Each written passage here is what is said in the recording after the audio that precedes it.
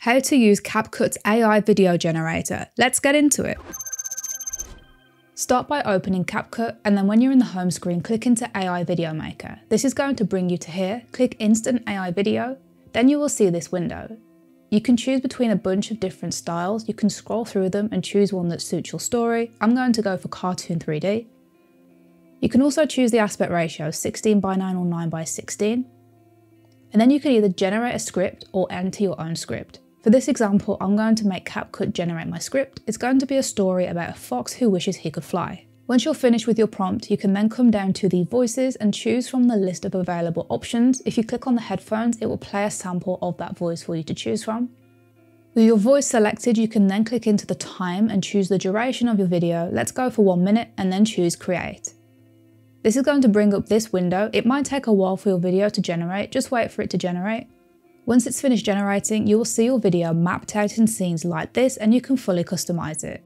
In my example here, I can see CapCut hasn't used the voice that I originally chose, so I can click into the voice and come into these list of voices and choose a different voice for this video.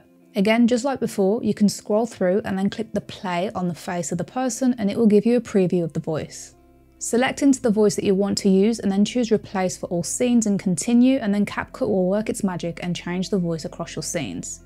You can make amends to the story and the visuals by clicking into either of these areas if you want to change them. And then to preview your video, you just need to click on that play button and you can start listening back to your story.